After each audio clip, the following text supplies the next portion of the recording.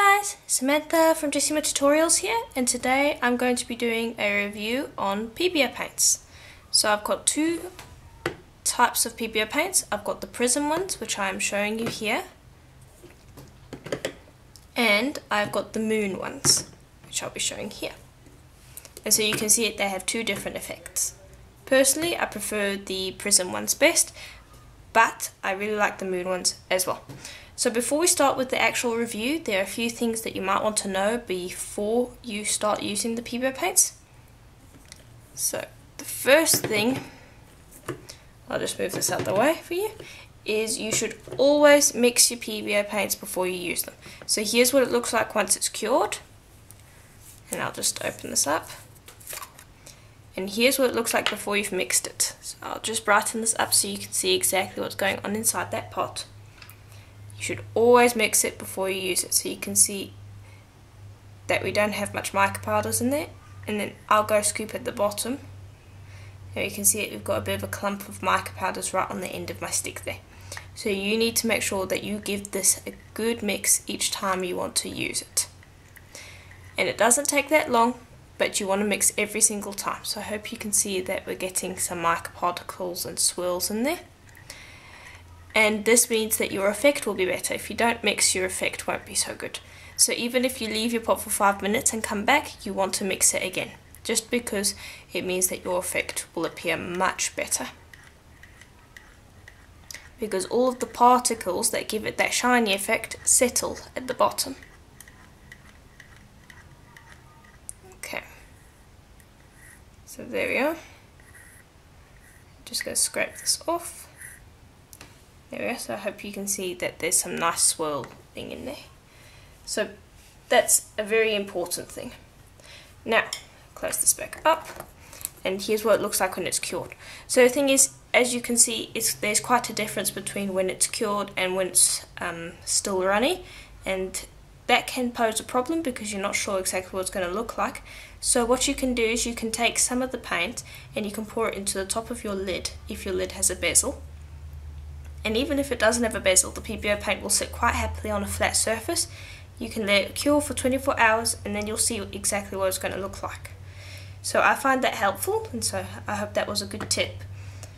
And another thing that you want to do before you start using your Pebeo paints is just make sure that your piece of polymer clay is completely finished before you work with the Pebeo paints. Because although I found that you can bake the Pebeo paints, the baking will make it yellow and it will also take away some of the effect, so you don't really want to be baking it. So you want to make sure that your piece is completely finished before you put the Pebeo paint on. So that's basically it for the things you need to know. Now we are going to go into the problems. So the first problem I found is that the Pebeo paint, when you're working in large amounts over large surfaces, like here, this was covered completely in Pebeo paint, it will cause your piece to bend.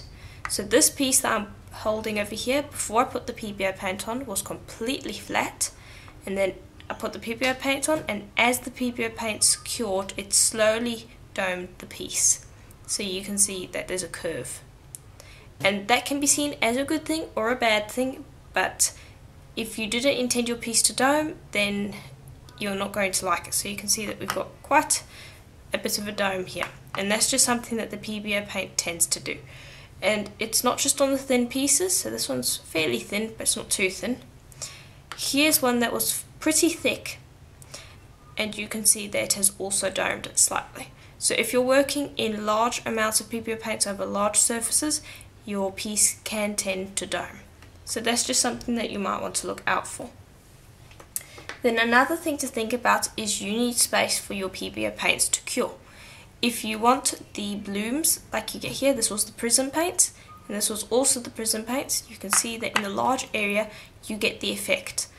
In a smaller area, in each of these things, you can see that we have slight cells have formed, but not as much. So I'll bring up this so you can see the difference. So this one looks fine, but it's not as interesting as this, so you just want to keep that in mind when you are working. And you don't want to be using it in tiny little veins like this. So here you can see that we have absolutely none of the blooms, so that's a little disappointing, but it's just something that comes with the Pebeo paints. Okay, so another bad thing is that you can bake the Pebeo paints, but you will end up yellowing them. So I highly recommend using them after your piece is completely finished, like I mentioned before. But if you want to bake them or have to bake them, you can, but there will be a color change. Your paint will take on a yellow tint. Okay, and then another thing that I found is that the Pebeo paints don't cure to a rock hard finish on the polymer clay. So they are safe. I've done a bit of testing and they haven't reacted with the polymer clay, and I know that a lot of you guys have been using the Pebeo paints and you guys haven't had trouble. So it's safe for polymer clay, but it doesn't cure into a rock hard finish, so you do want to do something that is going to protect it. So what I've done is I've put resin over this one, so it gives it a hard finish. But if this was just completely exposed and we didn't have the resin over it, if I put my nail to it, I would nick it and I could possibly pick it off the back. So you just need to make sure that you give it a protected surface, or you just want to protect it. So things like varathane aren't going to work. You want to give it a nice hard finish like resin. Okay, and then the last and probably most obvious problem with Pebeo paints is they're relatively expensive for what they are. So this bottle over here, there's not that much paint in it, and this can cost $10 or more.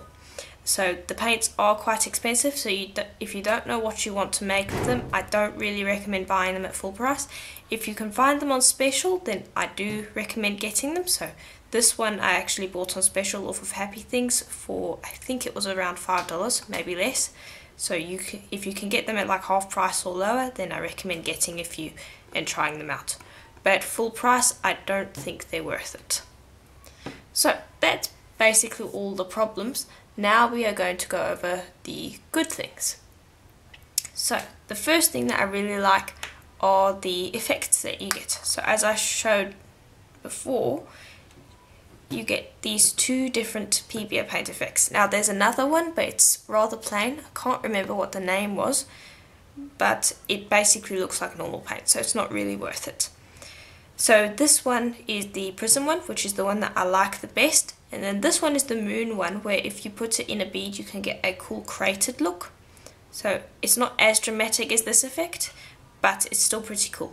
And another thing is you can mix these Pebeo paints together, so you don't have to just stick with the prisms or the moons. You can mix the two together to create more interesting effects. Another thing is it takes 24 hours to cure, which means that you have a long time to work with it. So here I let the Pebeo paint cure for about an hour till it was at a really tacky stage, so it was going to hold its shape. And then what I did is I went and swirled the paint. So I'll show this bead in a future tutorial. I might mess with the design a little bit because this was actually a test, so you can see the back over here is not that interesting or good, but I will be showing you how to create these cool hurricane effects, so you can play with it once it's not completely liquidy, because like resin it will take about 24 hours to cure, which is a really good thing. And while you guys might find that the curve in the piece is a downside, I actually tend to like it for some reason, and that's just a personal thing. So I like the curve, but you need to plan beforehand to make sure that your piece was supposed to be curved. Okay, and then another good thing is it comes in so many really nice colours. So here's just some of them. You can see that the colours are really interesting and really vibrant, and so I really like the colours that they come in. And then another thing is you don't need a bezel for these paints. So like I said before, this one was completely flat when I first started, so if it was normal paint it could have run over the sides over here, but the Pebeo paint actually tends to form almost like a dome while it's curing, but once it's cured it's flat, but while it's curing it will form almost like a dome like resin. So this paint is actually surprisingly similar to resin in many ways. Like if you bake it, it will yellow just like you would resin, and it will form a dome and hold surface tension just like resin. So, and it takes 24 hours to cure like resin as well, so it's quite interesting. So I'm not quite sure about the paint yet. I like what I have found so far. There are a few problems that I need to work around, but so far I really like them. I'm not sure about the price and whether I would recommend them at full price yet, because I haven't played around with them enough yet. But I'll still play around with them. There's lots of testing to be done still, and so I'll play around with them and see what I can find. And there will be future tutorials on the Pebeo paint because I'm really enjoying working with it. So you can look forward to those tutorials, and you can see more experiments in the future as well. So I do hope that this tutorial was helpful to you, and if it was, please do let me know in the comments, as that's always helpful to me. And please do check out my website, jessamatutorials.com. I have early videos on there up to 2 weeks before they actually go on YouTube, so you can get early access to all of my YouTube videos. And I'll also be starting to put up videos on my website that actually aren't going to be on YouTube. So be sure to go and check there often for new tutorials that aren't on YouTube. And as always, I hope to see you in the next tutorial. Bye for now.